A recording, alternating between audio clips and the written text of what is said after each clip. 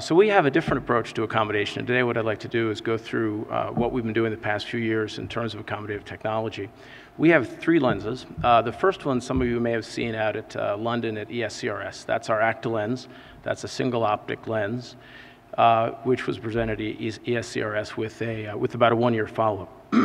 We also have a dual optic lens, but today what I'd like to announce is our shape change lens, which I think really is where the future is with accommodative lens technology.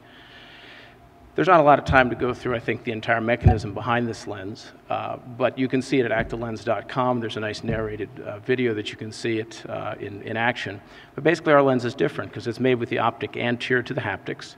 It's delivered to the surgeon in a restrained configuration, and then it's implanted and allowed to fibrose into the capsular bag. Once it's fibrosed, it's allowed to connect to the capsular bag, and then it's released by laser, YAG laser, after about a month, which allows the ciliary body to relax and allow the optic to move forward into its accommodated configuration. So we've done this now in 8 patients. These are 8 patients that had the ActaLens implanted. The contralateral eyes had either Acrosoft or Crystalens, and we have data here at 10 months with UBM showing that we had good movement with the ActaLens and not much movement with the control lenses. We also looked at it at 1 year using a Pentacam HR, and we found very similar data. The ActaLens was moving forward and our control lenses were not. I think a UBM gives a lot of insight into how the lens works. You know, by basic trigonometry, if the lens is moving forward about 0.5 millimeter, it's going to have to be flexing at the haptics. And you can actually see that by UBM, that as the lens was moving forward in this patient here about 0.5 millimeter, we were seeing about 15 degrees of flexion of the optic-haptic junction. And that will be important later when we talk about how the ActaLens-SC works.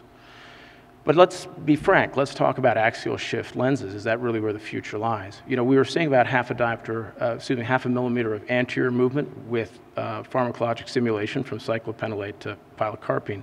But that's going to give us about 0.5 diopter of accommodation, of course, depending on certain parameters in the cornea.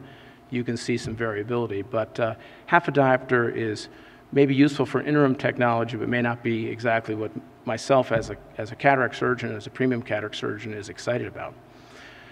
What excites me more is the possibility of greater amounts of accommodation. We have a shape change lens which really can be thought of as being very similar, same platform, same hinge dynamics, same hinge design. That's already been validated now in 8 patients.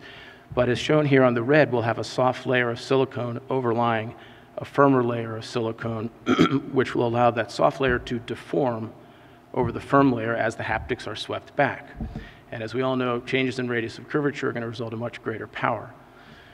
So we've done some finite element analysis to look at this, and on the left you can see the current ActaLens that we've produced and implanted, and it has shown when the lens is changing and what we've observed at 15 degrees, we're seeing about 0.5 diopter of accommodation, roughly, in that upper graph.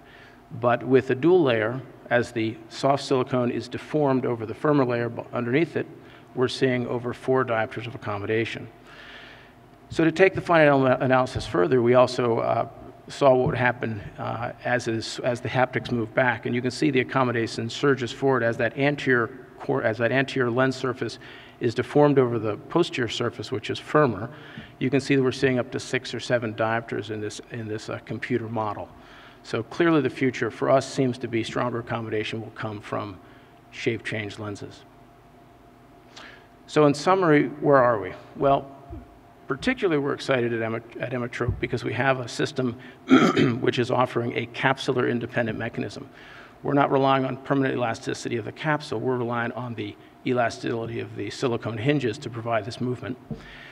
We also have IP covering ActaLens-Duo, which is a dual optic, which may potentiate the effect of that axial movement.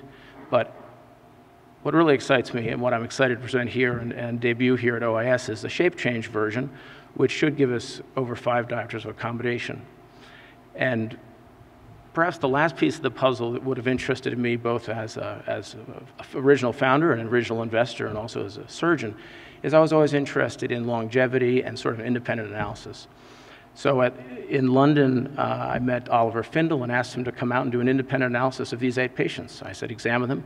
He came out with Dr. Hernschall, and they did an independent analysis using LensStar PCI. And we were very excited to see that the lens is still moving at 20 months. and there was no movement noted in the control group. So in summary, for me as a surgeon, what's excitable is this is injectable through a small injector system, sutureless, it's in the bag, it's with fully polymerized materials, and I think the future is going to be developing a lens with 2 to 3 diopters at least of accommodation. Thank you very much. Thank you, Andrew.